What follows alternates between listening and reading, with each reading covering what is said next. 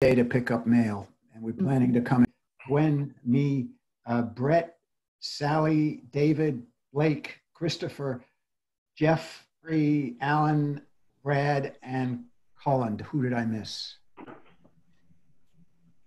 Sounds good. I'm just missing Tina and Rhonda. And it's after time to start, so perhaps that's what we should do. There is a script that the community board has given us to talk a little bit about how to run a meeting, and I'm not sure I want to read it because you've all been on community board meetings before, and you know that you're going to stay mute until you speak and knock out all the unnecessary background noise. And you also know the routine of any particular committee like ours, which is to have Highline, in this case, make their presentation, for the committee to ask questions, and for the public then, if they have questions, and if Janine can find them, which I think she probably can. Yep. You can just raise your virtual hands and I'll find you. And to raise your virtual hand, you have to hover on the bottom of your screen to get participants up, and underneath participants, you have the raise hand function. I'm Martin DeCat, co-chair with Jeffrey, who is the other co-chair of this, and I think the guiding light of our organization. Thank you, sir. We have this discussion, he and I, every time who's going to take the chair. I'm sitting on a chair, but this is the virtual chair, and I'm not going to waste any more of your time. I'm going to put the highlight up. Well, hello, I'm Robert Hammond. I'm one of the co-founders and executive director of the Highline. Just want to also acknowledge some of the my other colleagues that are on. Gail Beltran, who's our COO, Maurizio Garcia, who's our chief programming officer, and Maritza, who you know, Maritza, I don't know your full title, but is guru to all of us. So thank you all for having us. And you know, as many of y'all know, you know, the Highline started at the CB4 meeting, thanks to Ed Kirkland, who Josh and I had both reached out to separately about the Highline, and he told us to come to a meeting at Penn South, and it was August 1999, so we're coming up on 21 years. So thank you all. And you know, all of our first meetings, everything was really through CB4. So thank you all for that. And I think most of y'all know we closed on March 16th. The Highline is a tight place that is known for its crowds, and we just didn't feel that it could be safe to remain open. So with the city, we closed the Highline then. And for these reasons, we've also decided to postpone our public programs for the remainder of the year. Probably not surprising. We'll try to do most of them next year. For example, all the art that was going to happen this year is going to happen next year. I'm luckily right now I'm sitting at the Highline offices. I can show you, there's the Highline live. It's doing great. And I think we have some photos, but I mean, we don't have to show them, but if people are interested, we have some sort of photos of what it looks like now. Our gardeners were originally in the essential worker category, so we're not allowed up there. They just started going up there about a week and a half ago. And, but we were closed. Luckily, it was a very wet, cold spring. So most of the plantings are in pretty good shape. And I was just saying it's beautiful up there, but it's also sad. I think why the Highline is successful is it's the combination of the planting, the city, and people. And you sort of need all three. And right now you have the city and planting, but no people. So it's sort of not quite working. Our staff have been working from home. We've continued to do remote learning through our schools program with James Waldman School, Quest to Learn, and PS41, shifting to virtual. We've also continued to employ 20 youth in our team program working virtually. They're paid $15 an hour and participate in skill building activities. You probably heard about that. And they're going to continue through the end of the term, which is August 16th, and we'll hope to do another cohort of teens afterwards, and even seeing if we can expand that a little bit. And then we partnered with Speaker Johnson Office and IEC and Fresh Direct to help support fresh food boxes to neighbors in need. And we had a lot of our staff and volunteers participate with y'all in reaching out to neighbors to make sure we're okay and continue to make those calls. And we just started working with Brad Hoylman's office to do a kosher meal delivery. We've done help with hot meals from local restaurants to the FDNY EMS. And, we're one of so many others that are helping with this. So we're a small part in these efforts. And I know a lot of y'all have been really integral to those. So thank y'all. But like a lot of organizations, we are obviously having a financial hardship. We were able to get CARES funding, which was great, which was enabled us to keep all staff on full salary through the end of, so we can just click through. I think there are just some photos. Just this closing. Oh, this was nice. We were mentioning an article about things people miss. We were before hugs. I personally miss hugs more than the High Line, but I do miss the High Line. Next. Oh, that's me on the High Line. PEP have been up here. We haven't had any problems. No vandalism. Very few. No one really sneaking up on the High Line. No problems at all on that front. Next. One down tree that was in the wind. It was actually a tree that we were probably going to have to remove anyway. Next. So you can see the planting coming up through the grading. So this was on May 7th. It's one of the few places you can actually see something most of y'all would notice the difference because we didn't finish cutback. But if you've never been to the High Line, I don't even know if you would notice the differences. Next. And so you can see normally that would have been cut back, that dead planting, but we didn't finish it. We're going to leave it. It actually looks really nice and sort of a memory of this time and what happened. Next. And these are some gardeners back up at work. This was taken just recently. Next. Yeah, and I don't know if you can see the lawn has really high grasses and it seeded itself.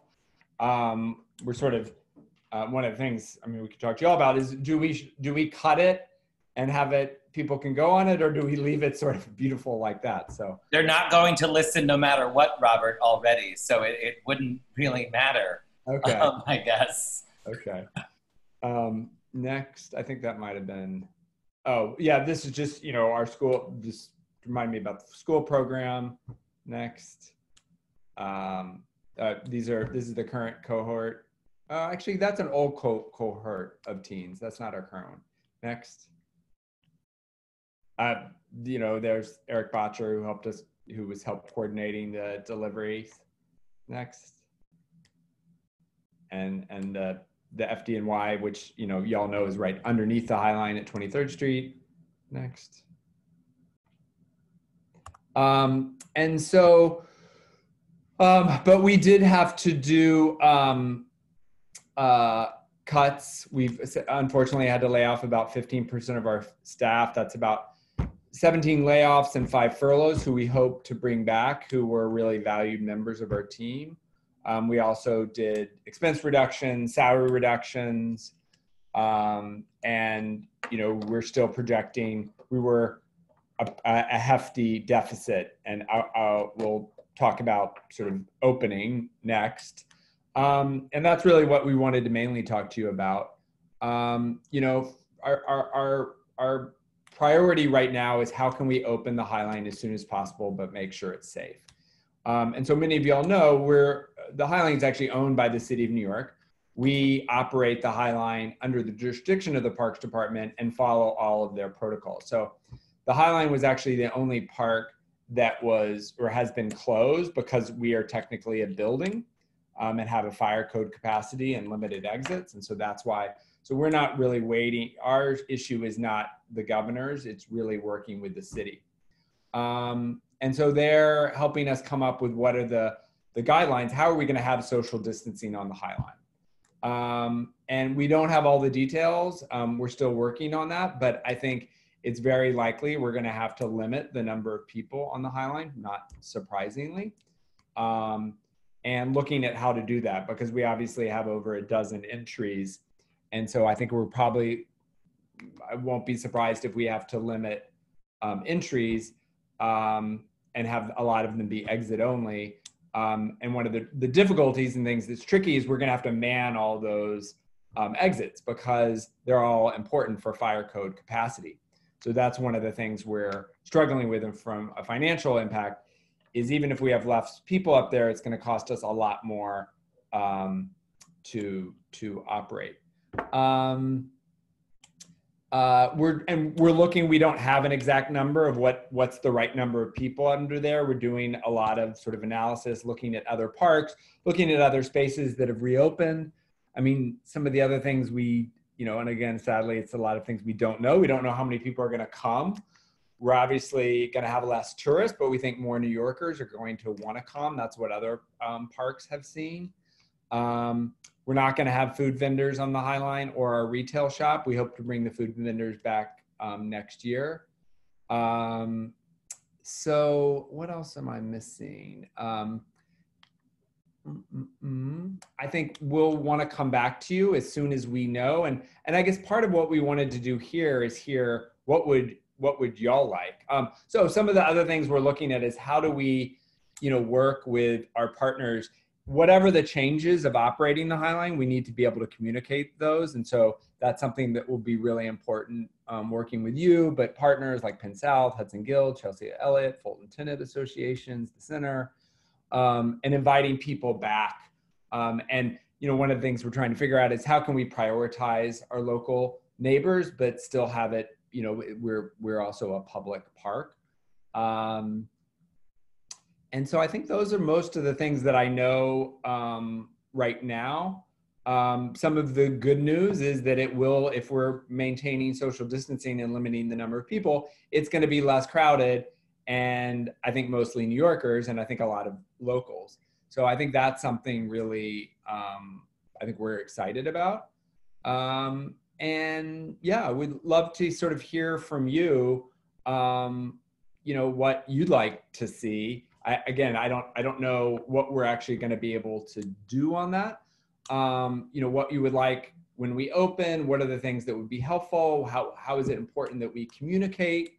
And we just really wanted to have this dialogue. We really respect, y'all's guidance. And I feel like y'all have always been helpful in being probably our best source of what people in the neighborhood think. So I'll ask any of my colleagues, I'm sure I missed something. Anything y'all wanted to make sure I hit on? Okay, hopefully that's good news.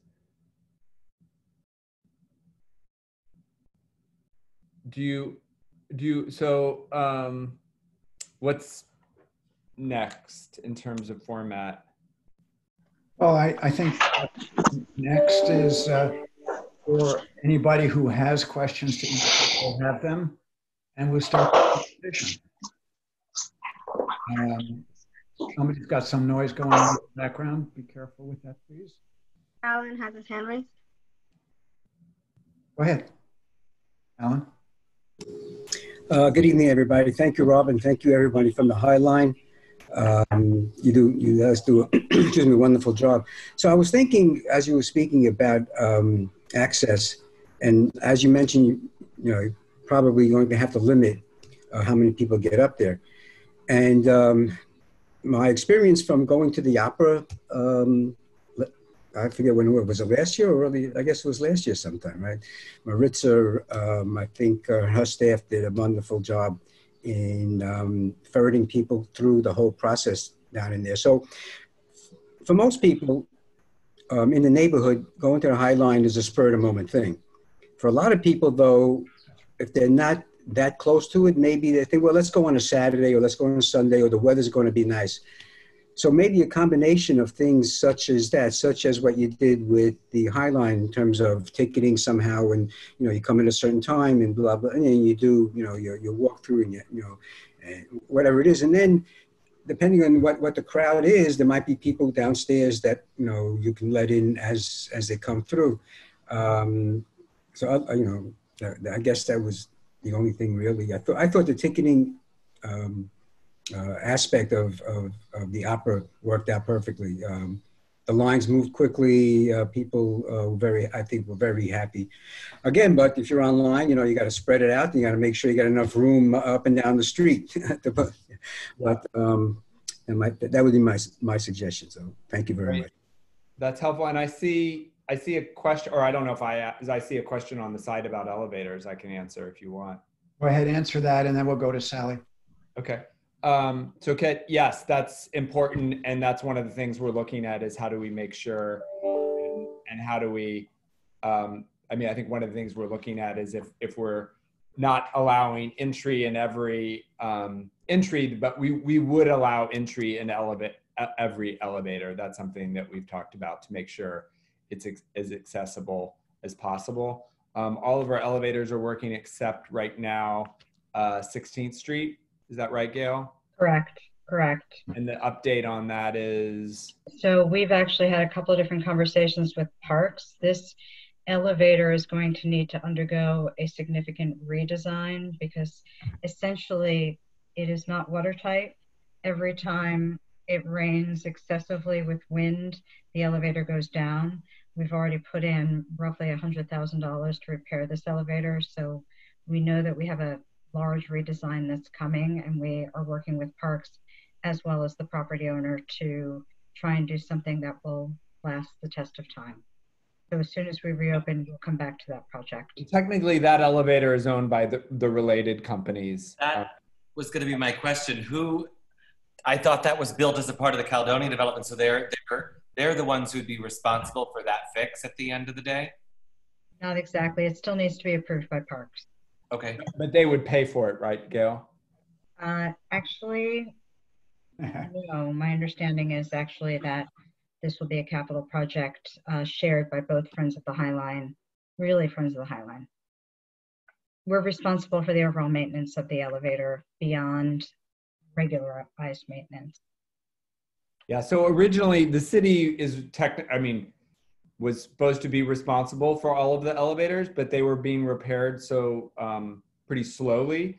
So we took that on and has taken those costs to try to repair them quicker. I know it's often not fast enough. That's something, but we've tried to speed up the repair times. Our elevators are probably not getting better. All of our elevators, no matter how you say they're meant to be outside, they're really all outside. And so it's one of the our biggest struggles in terms of maintenance, I would say, is elevators. I want to go to Sally, please. Okay, thank you guys.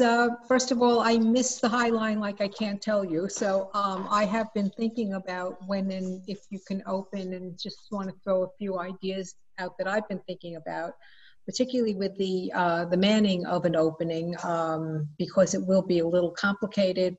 I imagine there are a lot of volunteers. You already have volunteers, but if it meant manning an exit, coming down from the High Line, I believe there's probably a lot more people in the community that would be willing to participate in something like that.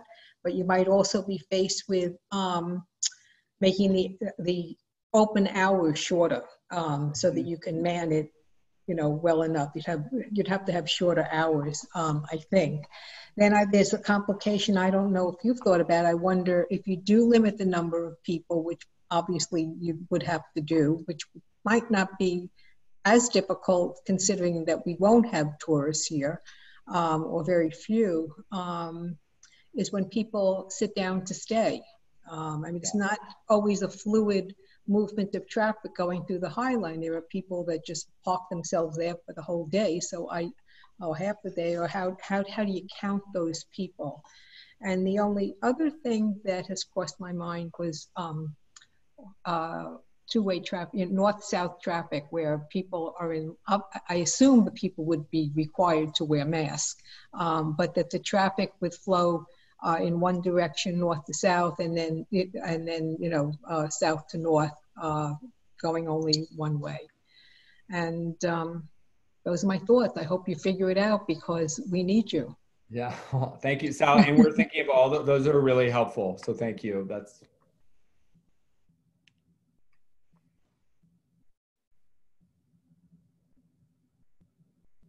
Marty, you're on mute.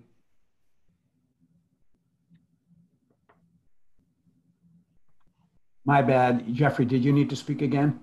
Yeah, just. And then Blake. Sorry, everybody, on the elevator question.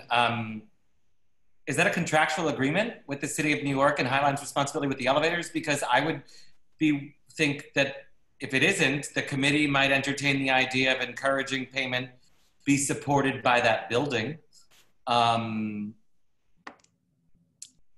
It is actually a contractual agreement, but I think we are all invested so heavily.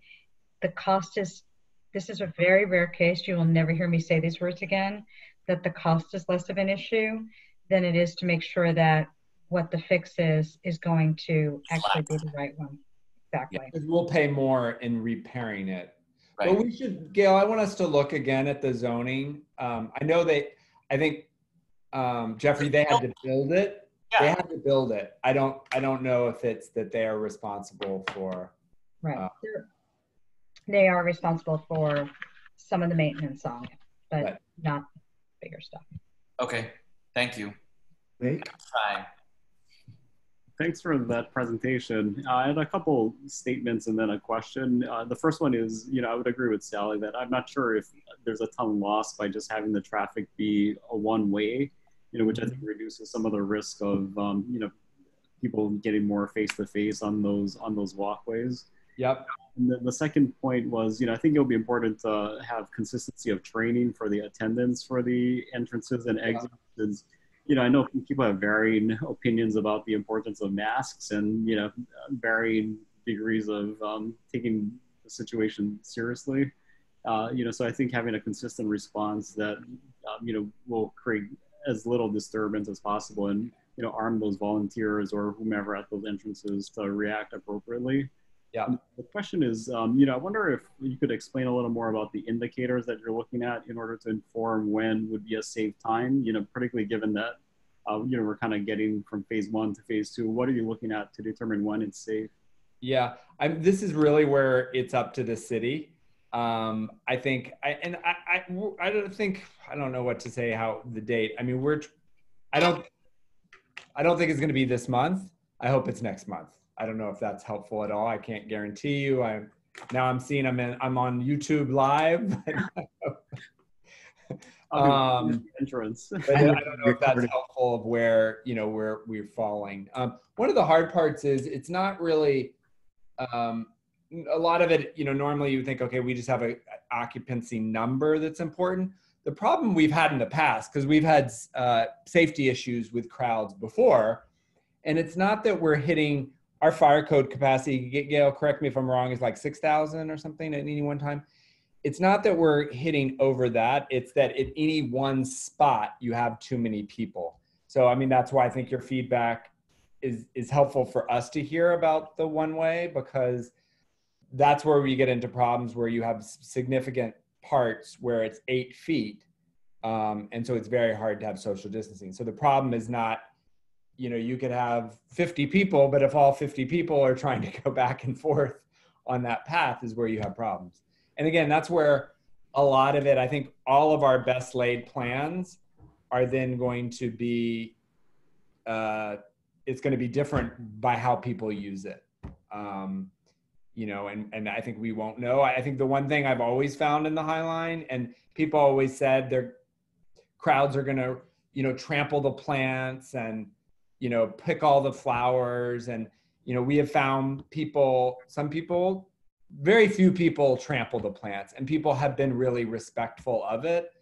And I think that's the good news. And I think people, it's also a different kind of environment because we can, in terms of masks, we can communicate going up the stairs in a way it's much harder to do in other parks. Parks Department has offered to give us masks also for people that don't have masks. We can offer them masks, and we have a lot of, I think, good learning of what's worked and hasn't worked in other parks, and how to do that respectfully.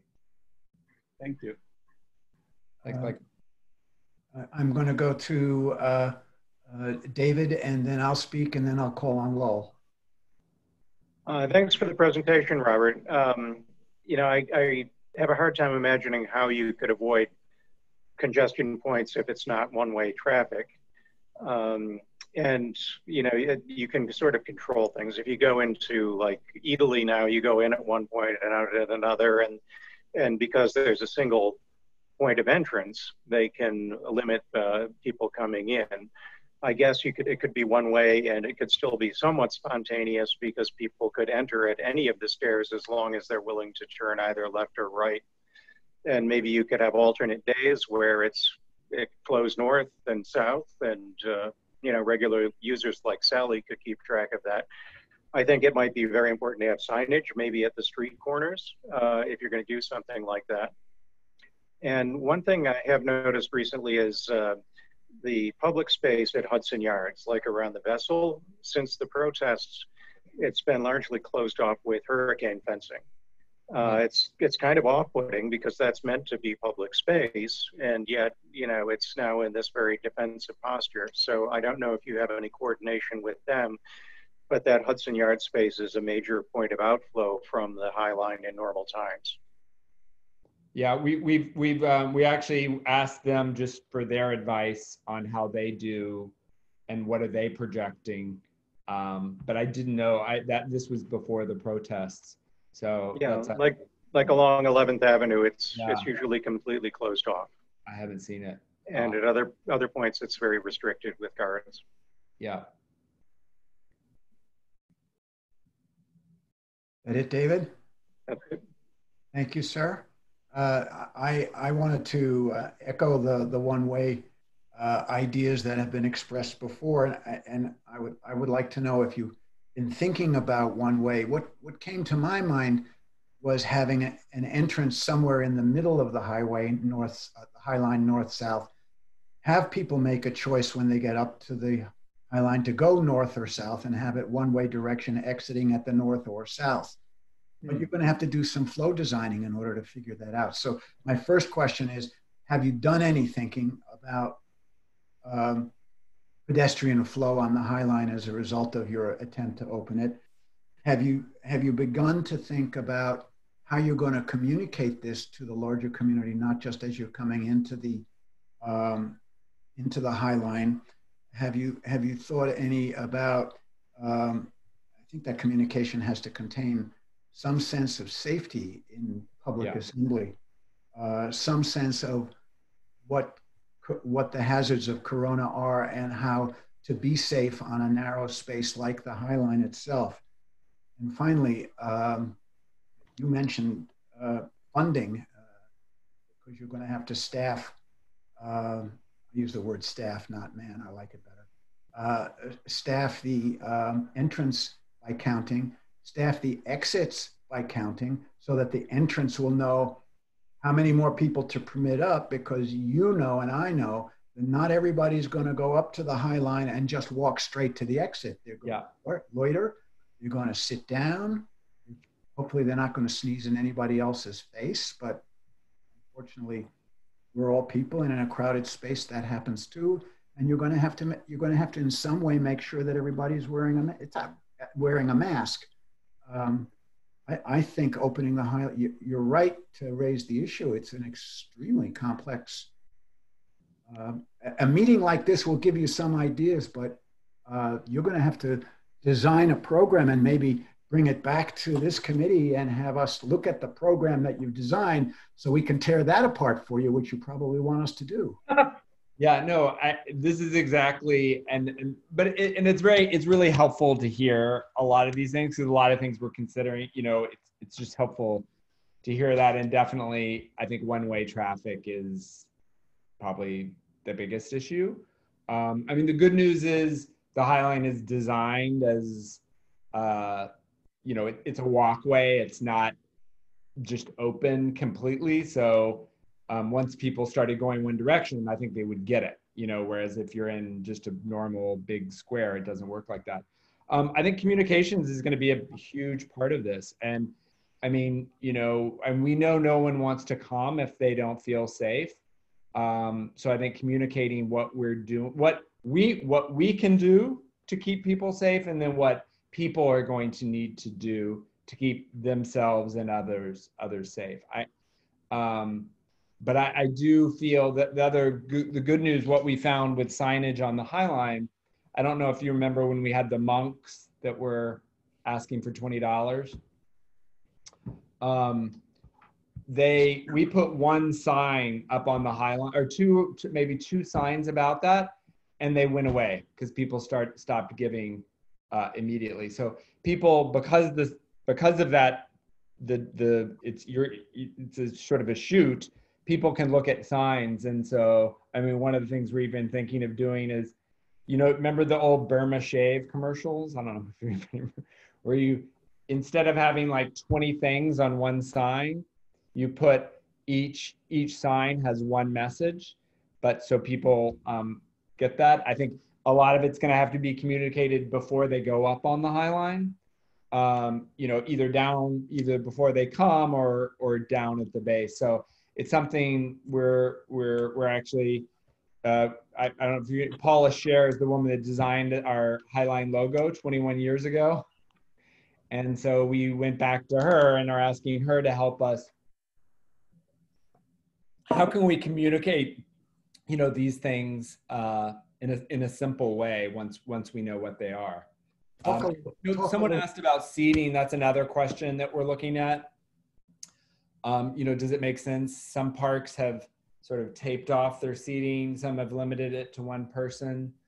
Well, now you're starting to talk about an issue that obviously you need to think more about, because if I go up to the High Line at any entrance that you design for me, I will not walk straight to whatever exit you design for me. So part of your thinking has to be, where are you going to permit me to loiter safely? Yeah. Where can I lurk in a safe way? I mean, I spend a lot of time looking over the rail at the High Line at whatever is going on off the High Line, as well as I look at the vegetation too. But we look outside the High Line, and if I can't keep my, whatever the number is, 6 feet, 8 feet, I don't know, I'm going to be among those folks that don't want to come. Yeah. And on the seating, I think, that's one of the things a lot of public spaces have done is with that same issue. It's not just the High Line. People want to sit down, not just because they want to, or they need to. And so one of the things is limiting this, and some of this they've said has been very successful in just telling people, it's really just if you need to sit down. Otherwise, it's not about lingering. We have something called the High Line Network. It's a network of other infrastructure reuse projects across the country. And most of them have opened, and it's been really helpful talking to them. We just had a conversation with them about just how are we all responding to the Black Lives movement. And, some of them are places of protest, some of them are not, but all of them are grappling with how do you best, as a public space, how do you do that, and both internally and externally. But yes, I will definitely take that into account. Thank you. CB4 Chair Lowell Kern. Hi, I'm sorry I was late. The New York Blood Center held me up. Good to see you all. I did not see the presentation tonight. I saw a version of it earlier. I'm listening to the discussion about one-way traffic, and I'm thinking to myself, well, okay, if everything is flowing south and you let people on at Hudson Yards, you can't let people on anywhere else. Because if I'm coming down from Hudson Yards, I may want to get off at 23rd Street, and there may be somebody else who wants to get on at 23rd Street and head south. But then we're going to be crossing, instead of crossing on the High Line, we're going to be crossing on the stairs. Yeah. So these are the things we're thinking about. Yeah. So you've got, you know, it's basically you can get on at one point and you can get off anywhere along the way. And for most, I mean, you have two different types of visitors. You have New Yorkers who use it as, you know, a better than the sidewalk, and you've got the tourists who come. I think with that kind of flow, you're going to lose more of the New Yorkers, except for Sally and Marty. You know, if I get on at, I mean, if I'm at Hudson Yards and I want to go home, I can get off at 23rd Street, but I can't get on at 23rd Street and go down to the Whitney because I'll be crossing everyone on the stairs. Yeah. So the thought that came to me at that point is if you just keep traffic moving, I don't know if you have to go one direction, because as long as everyone's moving, you're not going to be in close contact with any one individual for more than a couple of seconds.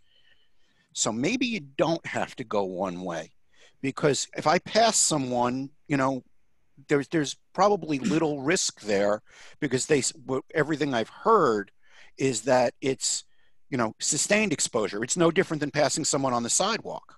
Mm-hmm. So if you keep it so you can keep the numbers down, so traffic keeps moving, you probably don't have to go one way. The problem you run into, what Marty was just talking about, is the overlook spots, 23rd Street, where people gather at the rail to look down 23rd Street. If you take that part away, you lose some of the essence of the High Line, which is putting you back in the city, and your overlook on 10th Avenue at 16th Street. You know, what do? Do you only let two people sit down at a time on the overlook? I'm not sure how to work that, but I don't know that one way is the answer here, because it's going to create different usage problems about where people can get on and off, or you're going to be passing on the stairs. And if you're going to pass on the stairs, you might as well pass on the High Line. Yeah. My 2 cents. You know, this is going to be the difficulty for us, is we're going to have to make compromises at some point on it. It's just not going to be, and I think we're going to have to experiment as well. I think that's the really important part, is I think we're going to be able to figure out what do we think, and the Parks Department, again, sort of ultimately it is not our decision. Obviously they care about our opinion deeply, but ultimately it's sort of a city decision. But I think they're open, and they've seen this in other places. You can think how it's going to it's going to be used, and then it's not going to be used that way. And so really being open to being really flexible. And I think the great thing about it, of talking to them, is, you know, they'll say they're considering things they would never consider before, because they know they have to. So they've been, you know, more flexible, more open to different ideas. And I think also, I mean, we're going to want to hear from y'all when we open what's working and what's not working. And we don't know how long this is going to have to go on. I mean, that's the other big difficulty. And what we don't want to do is have to close it again. You know, by doing something that we do, it's not safe and people feel we have to close it. That's, but I think keep having either, you know, us keep coming back to this meeting, or figure out, you know, a working group that could help us advise. Because I think it's going to happen. We're going to need to respond sort of, you know, I think that first week will be the most critical week, because then you're going to learn a lot, and then figure out how do we respond the second week. All that, you know, as Marty was saying, it's then also tricky if you change things, because you have to communicate them. And so how do you not confuse people? You tell them one thing and then we've changed it. So, yeah, you may be better off putting a small group together. Talk to Marty and Jeffrey about that, because you're going to want to coordinate with Rich Cacapolo's team down at CB2 as well. Yeah. And instead of having to go to both community boards, maybe put everyone in one room. I see one more committee member who wants to speak, and I don't know how many members of the public also want to make comments. But let me go to Sally. I just want to follow up some of the comments, and well, of course, you're 100% right. If we walk by each other quickly, there's really very little, if zero risk, and with the crowd control, that probably is not a risk. But obviously we have to think about all possibilities of one direction or better monitoring. And I think if you can secure a number of volunteers to help at the stairs and on the High Line, that's going to help a lot. And I think those people will be available. I think the communication, I mean, there are so many avenues for communication, and besides your newsletter and everything else, I mean, just the information at the stairways. I mean, you have stuff, you know, no dogs down there, it's all posted. People will get it pretty quickly because basically you really are going to be dealing with New Yorkers. It's not going to be every week there's going to be 5,000 new people coming because the tourists are not here. So I don't think communication is going to be as great a problem as it's being perceived as. As far as seating is concerned, when I brought that up initially, in terms of controlling the numbers of crowds, I was more concerned about people that come and want to sit for several hours. I don't know how you count them as part of the crowd. I wasn't thinking of it in terms of people being near each other, because I don't know about the rest of, I've been to Madison Square Park, I've been to Central Park, I've been parking it because, you know, we're all trapped in here. I go to Hudson River Park. People are very respectful of the bench space. If I sit down on a bench, no one sits near me there on the next bench. I have never been in a situation in all the parks where somebody has crowded me on a bench. You may have situations where you have the lounge chairs that they're really close to each other, but it's easy to move some of them off so that they're better space. So I don't see the seating issue, just based on personal observation of being in parks and sitting on benches. And the last thing I want to say is that the good news is this is outdoors, where we know there's less possibility for transmission. And if the New York City subway can open, I think that the hotline can definitely figure it out, right? So let's just go for it and come up with the way. Great. Any other board panel members want to make a comment? Janine, do we have any folks that are off the panel that want to make a comment? There are, so you all know, I mean, you probably do because you see it on your screen, there are 19 panelists and there are 13 attendants. Yeah, Betty wants to speak. I'm going to allow her to speak. Okay, yeah. Okay. Oh, wait, I'm sorry. I'm one second. So the alarm will go off finally? So what would happen is, I think... Betty, can you hear us? Maritza, while Robert's doing that, one of the things I've noticed that I wanted to raise with you guys, there is a lot of garbage collecting on the stairs at 23rd Street. People are dumping stuff there, and because no one's using it, it's not getting cleaned off. Okay, great. If you guys could look into that. Noted, we will. Thank you. Well, Sorry, I shouldn't be here. And now we have Betty McIntosh, do we? and there's some comments also, Robert, if you want to take a look at the comment section. Betty had her hand up. I'm not sure if she wants to speak. Now, can you hear me? Yes. Yeah. Yes. Okay.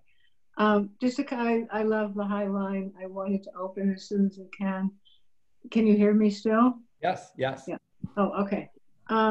There's a few thoughts about it. I mean, I think people raised most of the relevant topics. One is like a certain times when you could come to the High Line, or, you know, like early in the morning or something. I don't know, maybe there's some way of timing it. And then maybe there's some way of specific groups of people, like, I don't even know if that even makes sense, but, you know, people from Chelsea Elliott or people from Penn South or something, you know, maybe because maybe there's friends that want to go together or something like that, and that might be enjoyable for people who've been stuck in their apartments for so long. and then another thought I had is, I noticed that some of my friends have gone on planes and trains and gone to other cities. So I think that saying, oh, this is all for New Yorkers and locals, I think it's gradually you're going to have tourists come, and maybe quicker than you think they're going to come, because there's such a pent up demand. Maybe they're not coming from Europe, but maybe they're coming from Chicago or something, you know. I think so I think that's another factor to throw in the pot, you know. And I just think, I think it maybe you can start with a pilot or something, and then see what happens in a pilot, and let everybody know that this is something you're trying, and it may or may not work, you know. So anyway, that's I like the pilot. It's always good to call something a pilot and then see how it goes. Anyway, thank you for being so thoughtful. That's it. Thanks, Betty. And then the question in the chat from Kit, is it possible to offer weekly GoPro tours from one of the docents? That could be really fun. I love that idea. So. All right. Where are we in summarizing this? And I guess I appreciate the presentation. I think it's very important for us to learn about what the Highline is hoping to do, that is open. What do you need from us, and where do we go from here? I think I'm going to put my my email. Most of y'all know how to get Maritza, but if you have anything from me, and it's pretty easy. It's robert@thehighline.org. And I think just coming back as our conversations develop, with the Parks Department, and thank y'all been very responsive when we first even started thinking about this. Y'all were willing to talk to us then. And so I think it's just continuing this dialogue. And once we come up with something more concrete, to talk it through, and then help keeping us just keep tweaking it. Because, as Betty said, no matter what we call it, this is a pilot, because we don't know how it's going to work. So.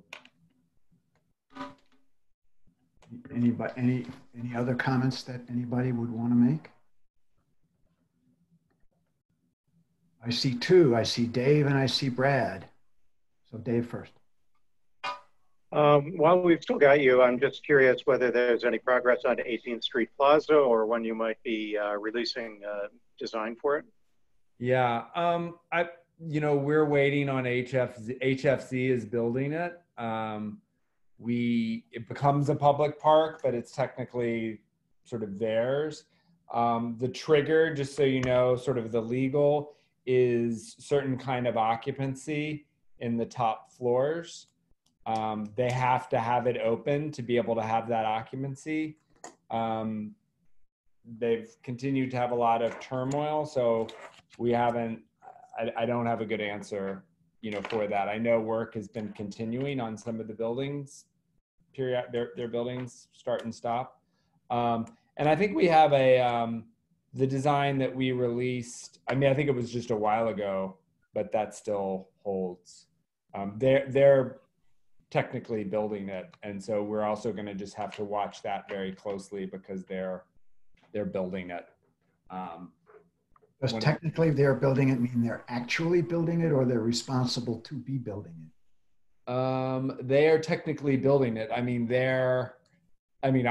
Their contractors are going to build it, not ours. So we have the right to inspect, but they're not. It's not that they will be paying their contractors, so we don't have as much control as normally other parts of the Highline, for example, are being built by EDC, and so we're with them at sort of every step. So it's less ideal, but that's how it was written in the deal with the city was done. So, thank you. Next person is Brad, and then Jeffrey. Hi, Robert.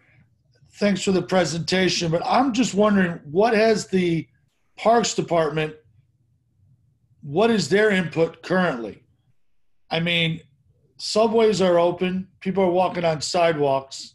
I can't possibly understand why a park that is needed now is being closed. I'm just trying to Yeah, I mean, they're in the process of opening a lot of their inventory of things, and part of it is staffing.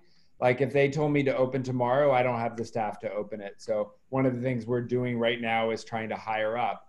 It's the same thing, why the beaches aren't open. I think they're hiring, lifeguards. But I'm with you. I have to say, given all that they're dealing with and that they've kept all their other parks open, I'm sympathetic to their playing. But I hear you. I want to get it open. I have to tell you, Maurizio, who's on the phone, he can always tell if I'm at the High Line because he said my voice sounds happier.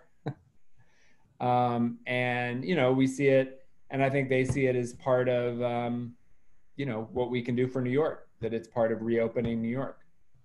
But they haven't given you any guidelines. They haven't said it's really a month is really what you're feeling, or just trying to get a sense of, because we're being pretty vague here. Yeah, I mean, I think a lot of there are just so many factors. There's not one piece. Yeah.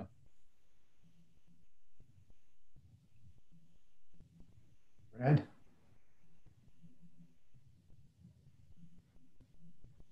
Anything else, Brad? Do I go to the next speaker? Oh, thank you, Robert. No, I'm okay. Thanks, Brad. Jeffrey. Just quickly point, I guess, Robert, Highline, is there anything we can do to help you in this situation? Is a letter to the Parks Department encouraging them to come up with guidelines or solutions, or anything that we can do to help you? I think it will just, it could just, I don't thank you, and let us keep thinking. I mean, you and I talked about, do we need to figure out, would street closures help? Like, I'd love to come back on that. I'd love to just keep, being able to come back to the leadership of this group like we've been doing, to have quick conversations as things develop. So I think y'all are doing great. Something, and Jeffrey, this where, both of your hats, when something we're talking about is how do we support local businesses once we're open? Because again, when people come to the High Line, we can tell them things that are open and where to go afterwards. So that's something to me, that's a little set. We want to get open, but that's something I'd like to start, thinking about. And then I think, using this, I think we're going to get a lot of feedback from people when we open, positive or negative, and how do we do it better? And how do we keep those channels open? I think it's something I know Maurizio does. I feel like the High Line's been open 10 years. It's working. I feel like a lot of our community engagement, some of our muscles, we're talking to some of y'all, but I think we just like to do more of that. So, using this sort of as another reason to have more dialogue about the things that we're doing. So I know that's something Maritza and,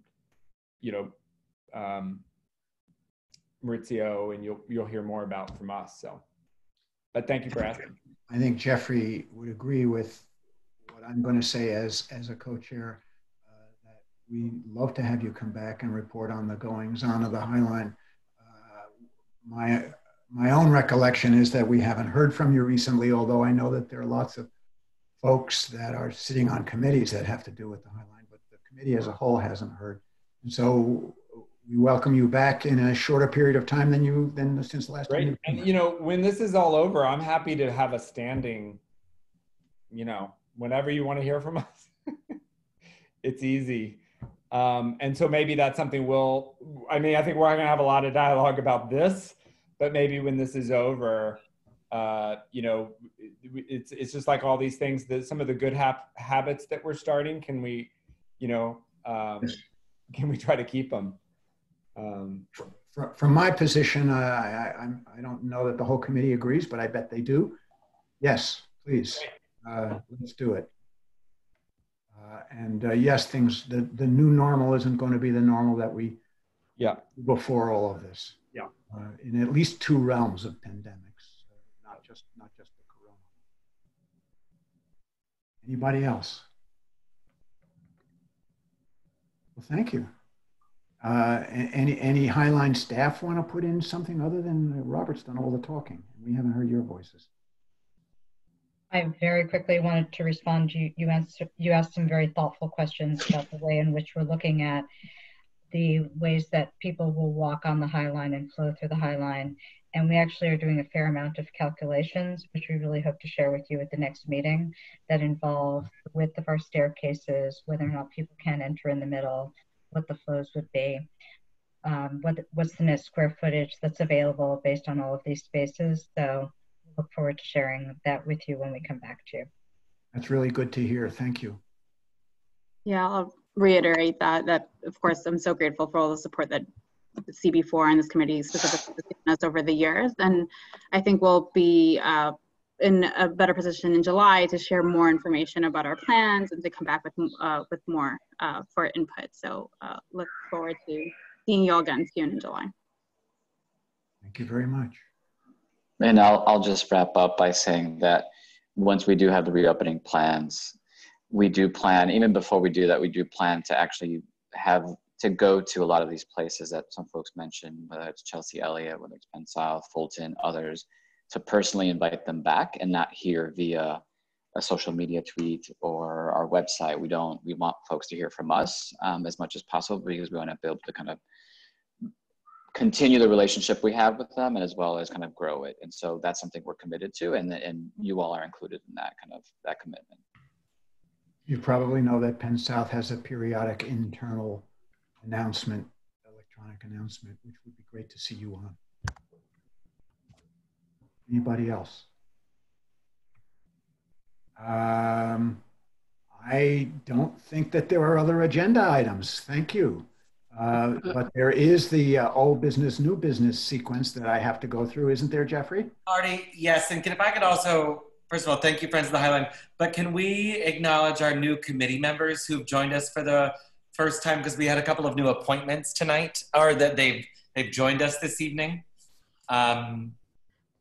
Sarah, we'll start with you, alphabetical, I guess. Jeffrey, is it okay I sign off? I'm supposed to leave the building. Friends of the Highline, I think, Marty, is it okay if they leave, right? Well, everybody except for Robert, have them locked in the building, and then we'll take care of the Highline. Everybody else can leave. Thank you, Highline folks, Okay. Robert. Thank you all. Thank you. Mark. Thank We really appreciate your presentation. Get home safe. Okay. Go ahead, Jeffrey. Sorry, I just wanted to, I know we have two new members, and I wanted to, I'm glad we dove right in, but just let the committee know, since we're not in person, Sarah and Colin are joining us as members of the committee. So hi, Sarah and Colin. Sarah, you're a new board member, so say hello if you don't mind. Yes, hi, I'm a new board member based out of Chelsea on 16th Street, so close to that broken elevator. Lovely to meet all of you all virtually again, and hopefully at some point we'll actually be able to meet all of you in person. So this is one of my committees, transportation is my other committee. I want to echo the in-person piece. When we have a non-virtual meeting, nobody knows when that's going to be. I don't see that before sometime. Well, vaccine. But when we have it, we need to spend a few moments shaking each other's hands and getting to know each other.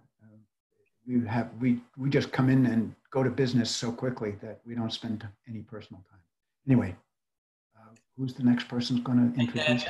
Mr. Wright, has been a board member for a while, but he is adding a new weight to the committee, and the northern part of the district has some new weight, as he's a Hell's Kitchen resident now. So Colin. Wow, what are you saying? He lifts weights? What are you saying? Well, I do, but I am Colin Wright. I've been on the board for about a year now.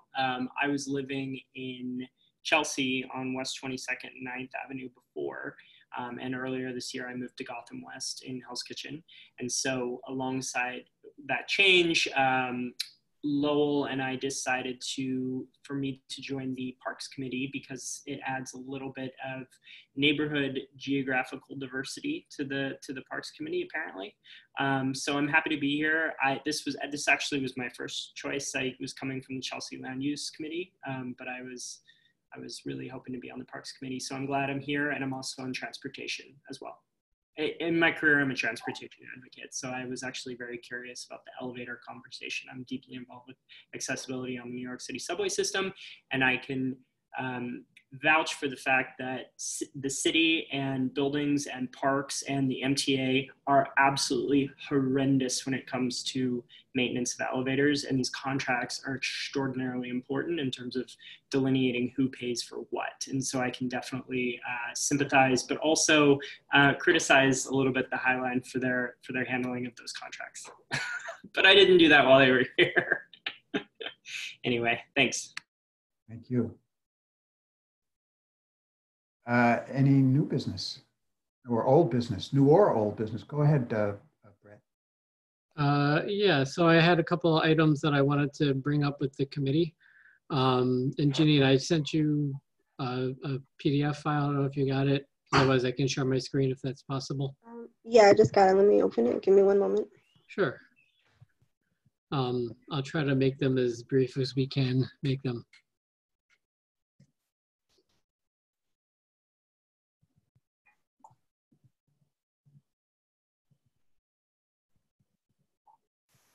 All right, perfect. So the first item I want to talk about is Chelsea Park. So we go to the next slide. So Chelsea Park, as you all know, West Side. Next slide. It's 28th Street, 10th Avenue, between 9th and 10th. A lot of housing around it. It's a big park. If you go to the next slide. So it's Chelsea's largest city park. By far, and it's got a lot of active space. It's a very diverse place. People of all walks of life use this at all hours, morning, afternoon, evening, and as we all know, it's been very busy this year with all the gyms closed. This has been a very active park. But I really want to just focus on the track. Overall, the park is in pretty good shape. But if we go to the next slide. So the track in particular has been an issue.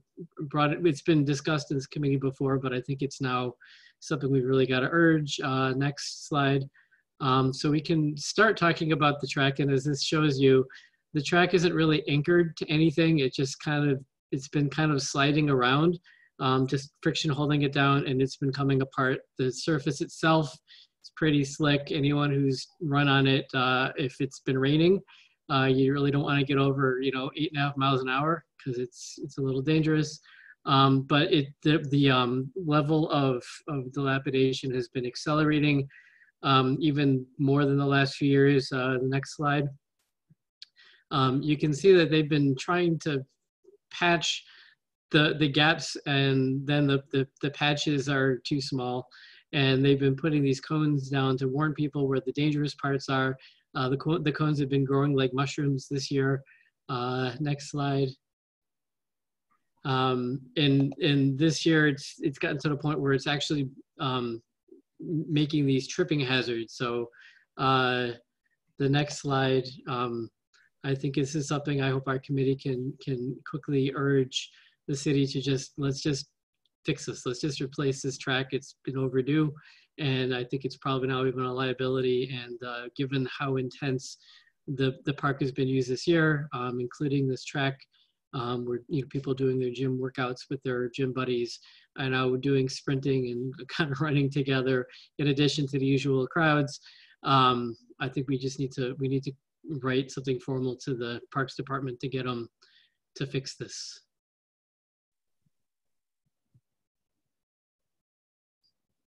What is it that you're suggesting we bring, Brett?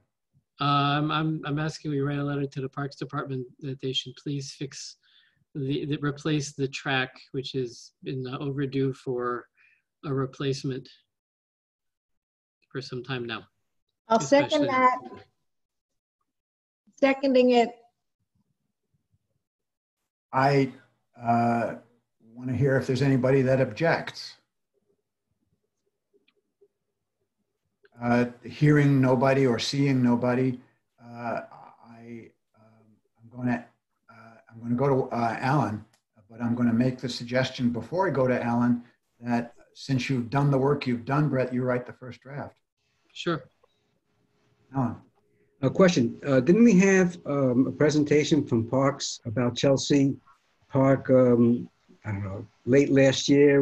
And was there something about It was only about the workout area, Alan. It wasn't about the track, if my memory serves me correctly. Yeah, I wasn't quite sure, but I thought the track was brought up at that time also. They said they would look at it or something. Was there anything? But all right. I know. At one point, I know Corey Johnson had allocated money to it, which I think he's reallocated to something else. You're right. We every time the Chelsea Park comes up, I know I brought this up a few times. The thing that we got the presentation on last year was the active workout area by the basketball court, and also that's the basketball court that got painted with all those bright colors. So. Okay. If I can just hold on to the microphone for a minute and put my plug in on the heliport, on 30th Street heliport. Well, let's finish. I'll come right back to you after the track is finished. Oh, okay. Okay, and I did have one other. It may indeed be finished. And Brett had another item. So Alan, I'm going to ask you to cue. The track is finished. Brett is writing the first draft of the letter. It's got all the information and pictures, and the letter is going to Parks Department with copies to all the electeds, and everybody agrees with that. I hear no objections. Next item. Brett. Okay, so back to the presentation. So this is something that is not, I'm just putting this on the table. I'm hoping we can get this on the agenda for the next meeting, something upcoming. Again, given how much people are using our open spaces, this is something that's become more of a issue, but this is a long-term issue. Just want to put it out there. So Jeannie, if you can put it up here. So just a little bit of context. Part of what I do when I'm not wearing my community board hat is I'm planning justice facilities. So comparable to when I'm working with clients trying to help plan a courthouse. So it's a civic building, public money goes into these things, and these buildings should not be sitting vacant, especially when space is much needed.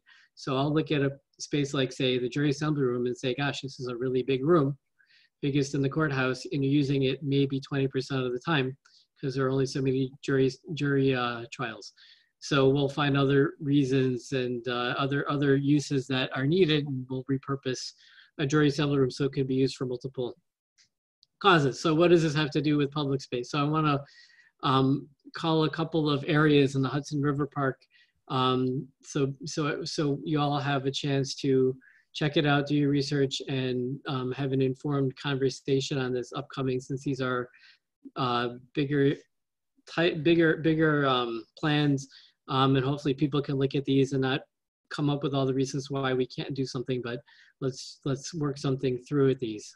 So the two areas, if we go to the next slide, the first one I want to point out is we've got the Chelsea Piers frontage. I'm sure you all know where this is. If you go to the next slide, so we all know that this is the area where the bike path narrows to its most narrow point, I think, in our entire district.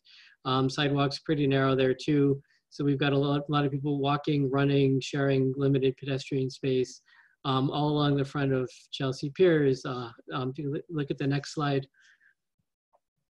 Meantime, we've got this cobblestone street, which I would, I'm going to make up a number, 87% of the time is mostly not active. It's almost wide enough to accommodate a 3-lane street. And so this is the kind of thing that makes me think, oh gosh, how do we have a public space like this that's dedicated to cars that are only really jamming this up before, say, a banquet, an event that's being hosted. Every now and then, like on Monday night, there were some moving vans that were parked along the left side, like maybe 5 of them in the left lane, just standing there. But otherwise, this is mostly vacant like this. So this is an area I would want to put on the table and challenge the Hudson River Park and everyone to let's figure out how do we convert this so scheduled, you know, that beer garden that we push back on and foiled the plans for right on Pier 64. Maybe that comes out here. Maybe we need to put some lemonade stands, open seating, or just make it a wider pedestrian area. Obviously, we have to make sure Chelsea Piers continues to operate. So when they need it, they know that there's an event, it could be closed. But this is something that I would want to put on the table is let's really look at this, because this is a long stretch of park in an area that we know gets crowded. So that's my thought on this area. So hopefully y'all can go take a look at it with an eye towards what can we do. The other area I want to identify is something. Before you switch areas, sure. Would you make a suggestion as to who should come and speak with us about the usage of this area? I think we should start a conversation with the Hudson River Park Trust. You know, I have had some conversations with Noreen about this, so you know she's aware that I'm bringing these up, and you know I think she would welcome the opportunity to start imagining this. I think we all recognize that this isn't something that's going to happen in a year. You know, obviously there are going to be, you know, the tenant is going to have a say in this as well. So we'd have to come up with ways to make it work for them as well. Maybe there's a way that they can increase their revenue stream if they can, you know, activate and acquire some of the revenue from uses out here, for example. So I think, you know, we would want to talk to the Hudson River Park Trust and see if they would like to invite any of their tenants along. Thank you. Next point. Okay. Other area which comes with other complications in the next slide. The cruise ships waterfront. This is also an area that, if we look at the next slide, again, there's a shared, you know, very narrow pedestrian area, people bleeding into the bikeway constantly in this fairly long stretch, bounded by the highway and the cruise ship terminal area. If you look at the next slide, you know, it's a double-decker operation they have here. You know, they're separating out cars, taxis, buses. So it's a transportation issue. And again, we have to make sure that whatever we would suggest, the cruise ship terminals have to be able to operate in a way that is safe and accommodates their needs. So we're not looking to undo what they do. It's just to activate a space. As anyone who knows this area, it's active sometimes, but you know, 87% of the time, it is not very active at all. And so it's something that we can look to time. So if we look at the next slide. So it's that area, there's just those parking spaces are rarely used, rarely occupied. It's an open area. My understanding is there was actually a pedestrian area that was built and then it was closed after 9/11 for security reasons. So those are all things. So there's reasons why it's not accessible. But I would want to wonder, is there a way we can address the issues and open it back up so that the waterfront can once again be open to the public? If you look at the next slide, we might need some outside help to help burst our way through there. Get people back out by the water in a way that can be scheduled with the cruises. And so again, this is, you know, Hudson River Park Trust we'd want to invite them and see if they want to bring their tenant to see if we can start coming up with some ideas to take that fence away, make the bikeway safer, more active, for quicker flow through, less congestion, a safer area, and again, open up the waterfront back to all of us. Those are the two things. Hopefully we can get these on an agenda soon and start attacking this like we've attacked the heliport and other areas in the park that we know should be better, but you know, can be a little challenging. Thank you. Thank you, Brett. Committee's questions or comments? I see two hands. I see Leslie. I see Alan. So Leslie, please. No, I was just fixing my screen. But Brett, those are awesome, actually. Those are a great presentation. Like, great job. I agree with the bike lane stuff, everything. But anyway. I'll go to Alan. Good looking out, Brett. Thank you. The only thing, the cobblestone area, though, from my experience, is used very heavily by the production people. So that would be something you'd have to have the trust tangled with them in terms of their usage. Because when I walk there in the mornings, and it's primarily during the week, so maybe the weekends might be a thought. Maybe we can open up that area on the weekends, but during the week you've got trucks all over the place, and plus, as things start to percolate, cars coming through and that. But maybe if we give Noreen a heads up, if she's coming to it, that she could maybe speak with the production people. Maybe there's something that they may be willing to do in terms of their access to that. But the other spots are terrific, terrific looks at it. Thank you. Sally. And Jeffrey. Yeah, please.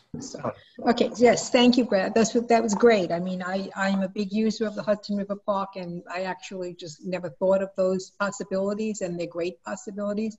There's something, I'm a big biker, and I'm on the bike lanes all the time, and the standards that were put in after 9/11 to prevent cars from driving into the bike lane and bombs and all those other things.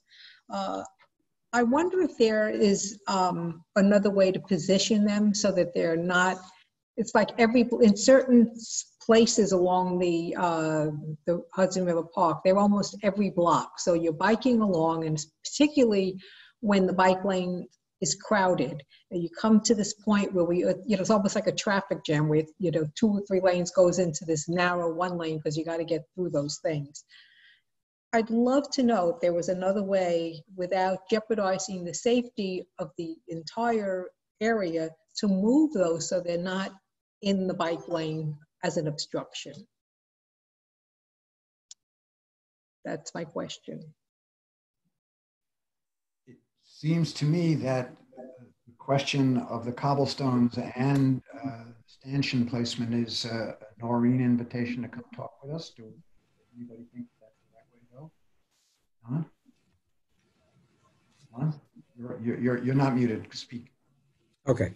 Well, in terms of the transients, a lot of them, from what I've seen, are where people cross from the east side going into the west side. And it's oftentimes a hardship for a lot of people with babies and dogs getting across, because bikers do not necessarily stop for pedestrians. So if the transients not only prevent the cars from getting onto the bikeway, but they also slow bikers down, I think that's a good thing.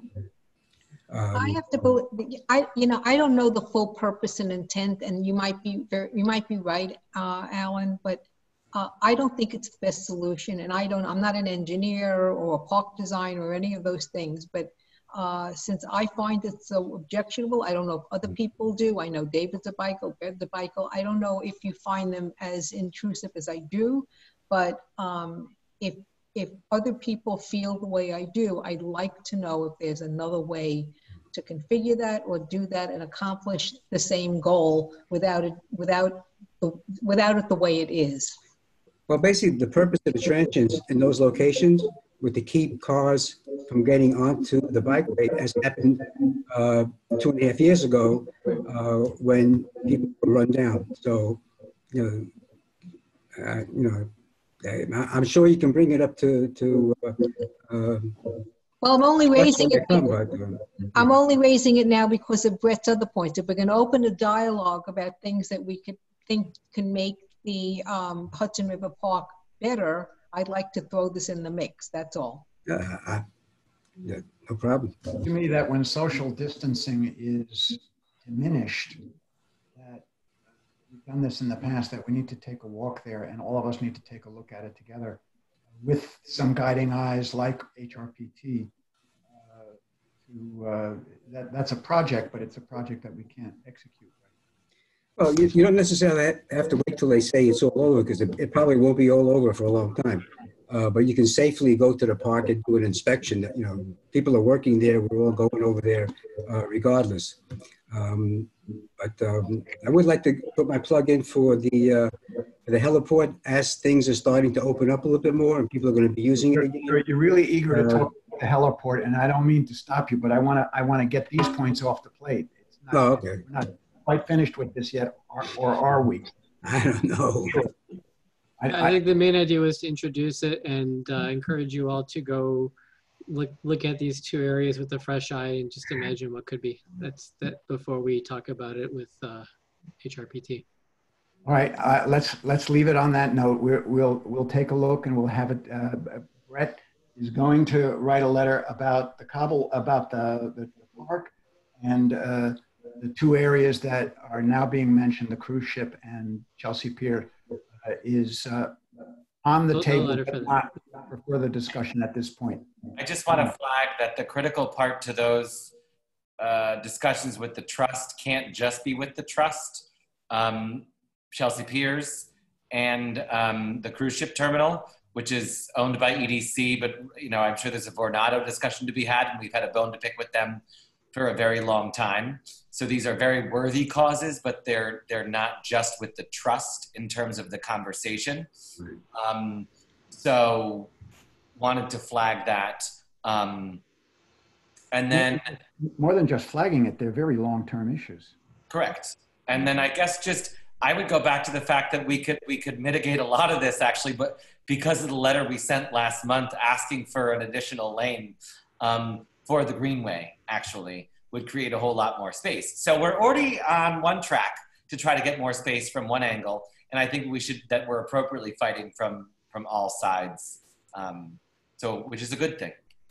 Heliport, Alan. Oh, I'm sorry, Brad. Brett, I think you should stop designing jury rooms. This is great. Thank you.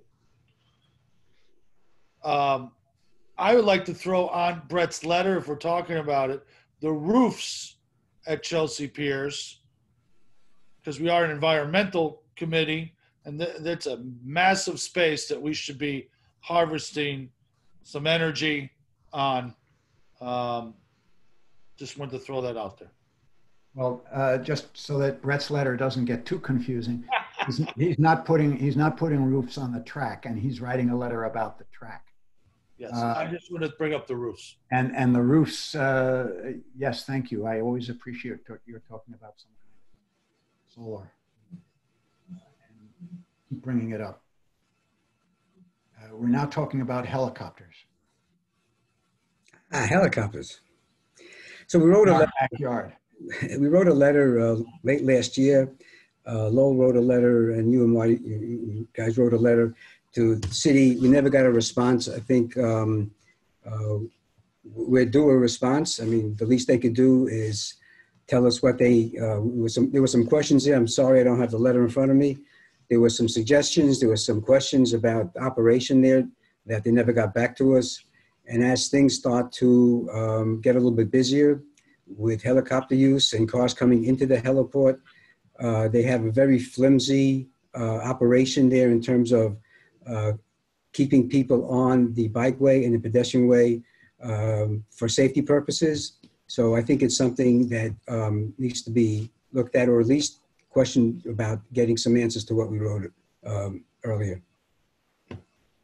Lowell, do you remember that letter? Yeah, Alan's right. We never got an answer. Alan, as you know, part of it came up with the discussions with the HRPT working group about Pier 40 and Pier 76, when we were talking about revenue sources. And when that came up, we raised it then, but we never got an answer. And the answer, if you ask Ms. Will separately, is if the state doesn't want it there, we'll close it, because she's making money on that heliport and she counts on that revenue. So she's not going to take, the trust is not going to take any action one way or another. We would have to go after the state to get them to convince the state we don't want the heliport there. Well, I'm not so concerned about getting it closed down, because that's another issue. I'm concerned more for the safety of pedestrians and bike riders that cross the intersection with cars coming in off the highway who are going into the parking lot. That was part of the issue that we wrote about. All right. No, I understand. I think that needs to be addressed. Part of that has to be addressed by transportation, though, because you're talking about access on and off the West Side Highway. Well, it's not access. What happened was when we brought this to their attention and we showed them pictures about what was going on, and SUVs crossing in and out of the lane without any. And the black cars sitting there idling and doing nothing. I remember your pictures, Alan. Right. So they started to put people on there with little red vests and trying to do a job of directing traffic or holding up traffic because everybody's going at the same time and coming in. I think that needs to be repeated and ask them what is going to be their protocol going forward with having staff on there to keep that intersection safe. That's all I'm asking. Okay, that we can ask the trust. Okay, that's almost an administrative letter, isn't it? Yeah, well, you know, it could be. It could just be. to reignite it. That's you know. Janine, if you can pull out that letter and find it for me, we can send an admin letter tomorrow. Ask for a response. All right, I'll look for it. Thank you, Janine. All right, so I'll do that, Alan. I'll send it as an admin letter. Thank you, Alan. Thank you, Lowell. Leslie? Under new business, is that okay, Martin? Go for it. Okay, I know we are waiting, I think Jeffrey was telling me, waiting for a presentation, but I think if it's possible, we can be more proactive on shore power to the cruise ships. I'm gonna do the environmental bent again. And I know I've been working, or at least Brad's office has been working on that. They're looking for a New Jersey legislature sponsor because we're afraid that if we put this electric power, Jeffrey, you probably know, right? If we put Leslie, there's no, the fault is mine. And frankly, we just need to be flagged to get them on July's agenda. Okay. But I think even them, I think there's stuff we can do proactively to advocate for going for the shore power. I just think we're talking about cars polluting. Those cruise ships, one day is like, what was it? 35,000, idling tractor trailers. So I don't know. I mean, I've been calling Con Ed and different things to see, to get all these moving parts and working with Brad's office, but I don't know what this committee can do proactively other than wait for a presentation. I'm sure there's a few things we can talk to. I don't know if Maya's on. I don't think she is, but Jeffrey, would you repeat what you said about what's coming on our agenda? Sure. So just that, Marty and I, you and I had the call with EDC back what feels like 10 years ago, but it was the beginning of this year, pre-COVID. And EDC had promised, as an agency often does, to get us more information, and they did not. Because with that information, we then thought it would be appropriate to come to the committee.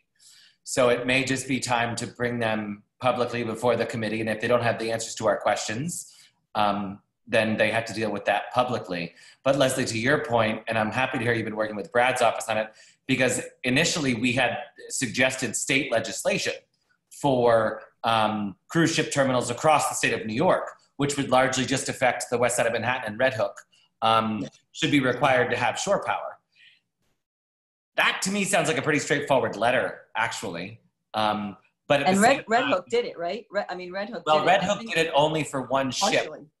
Partially. Yeah. Exactly. And I think the problem was Brad's office was saying we have to talk to Con Ed, which we were trying to do about just grid power, number one. And number two, I think looking for a New Jersey state legislature sponsor, because they were afraid that if we put this on the west side, the cruise ships would then just be like, we're going to go to Jersey and park there. Anyway. That's on Port Authority issues by partnering with New Jersey legislators. So it might be an avenue that we could find others to do so on. Definitely. Awesome. Thanks, guys.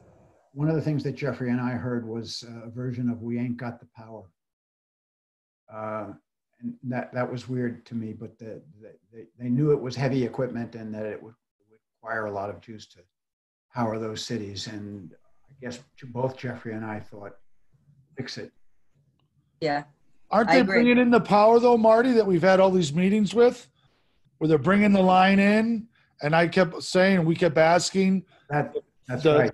The trust should get a deal on the power It's a massive line coming in right there. That's a gas line, Brad. The gas line. Oh, but they're putting a plant across the way, Lowell, for the power. Yeah. It's two But different the things. line that would be coming across is a gas line. No, Lowell, what we talked about was not a gas line. I think we're talking about two separate things. There are two separate things. There's the power lines being dropped around Yeah. the code. It's a power line from a gas plant in New Jersey. I'm sorry. I misspoke. It's I gas think the- powered, but then they're running the electrical cables under. To So bring in the yeah, I don't station know. right there. Yeah, but I mean that would be shore power for sure, but I don't know what kind of load it puts on and whether or not those lines that they were thinking about dropping had the capacity. Well, We'd have to go back and look at that again. All of this, where's the power coming from, should not be used as an excuse not to do it. Agreed, very much. I mean, if Nova Scotia can do it, I think New York City can do it with power. So the question is, how do we move forward with that issue, and when do we put it on our agenda? Can we do it do you know, Jeff? I don't. I guess, you know, the governing agency of the cruise ship terminal is EDC. It's upsetting to me that they're the governing agency, because we could all talk stories of how unfortunate it is that EDC has to be involved with certain things we want to be successful on. We heard a presentation from them about this, and it wasn't very satisfactory. To me, I think it sounds like let's go above EDC, which to me means we go to the state, which is why, Leslie, I'm happy to hear you've been working with Brad. And we talked to we talked to Brad, but we talked to our assembly members also, and see if there's state legislation they want to do, and if they have connections in New Jersey. That sounds like we should have Brad or somebody from his office come speak.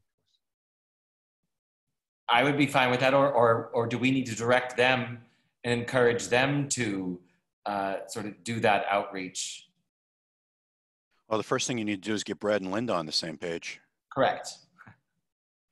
I think what happened, Jeffrey, was we were having a few meetings, little mini meetings, because there were members of the West 47th Street Block Association that was very active with this as well, and with Brad's office. And I think once this started, it literally was meetings maybe not even a month before COVID.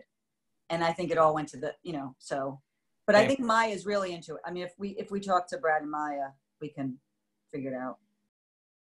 So let's do that. One of the things that I had in my mind for tonight's meeting we've just been doing, Jeffrey and I had a short conversation about what our agenda was for the next period of time, and that was to be one of the things that we talked about. And these are issues that concern us, both in terms of Brad's solar collectors, Leslie's shore power. I don't want to say it's yours, Leslie. It's all of ours. Those are two good directions for us to be going to. We've got a track to talk about. Thank you, Brad. And we've got some space adjustments they'll be harder and they'll be longer term, but everything else is a little bit more immediate. And if we can get some of these pieces on our agenda, Jeffrey, maybe you and I should talk. That's a good way to go.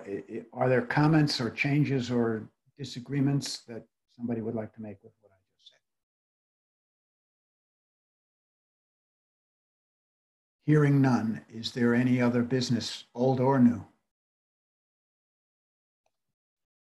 I'm just wondering how Colin has been able to stand so still and keep that smile on his face for the last half hour. He's virtual.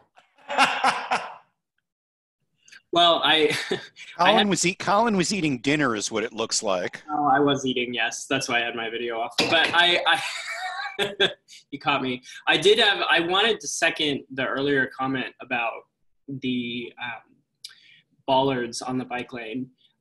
They were put in there after the terrorist attack that I think happened in October of 2018 or 2017. I've almost hit my head on them several times biking. I mean, there is bottlenecks, and it does create a safety issue in and of themselves. I think the DOT has heard from several advocates and community members about the placement of the bollards, it might be worth it to bring it up to them again, because I think that, you know, they could look at it and see if there's any way that they could be repositioned, or maybe, you know, smaller bollards could be placed down there. It might help, especially we want our position to be, you know, in accord with our recent call for a new lane on the West Side Highway. So it could be something to look into. I could also bring it up in transportation. I'm gonna go back to eating now. Thanks for your virtual presence. Thank you, ladies and gentlemen. I just heard somebody suggest that we adjourn the meeting. Did I hear that? You did, Mr. Co-Chair. Motion to adjourn. Thank you very much, everybody. Welcome, Sarah. Thank you, everybody. New members, it's so nice to have you. I want to meet you in person. Everybody stay safe, please. Bye, guys. Bye, everybody. All right, thanks, everyone.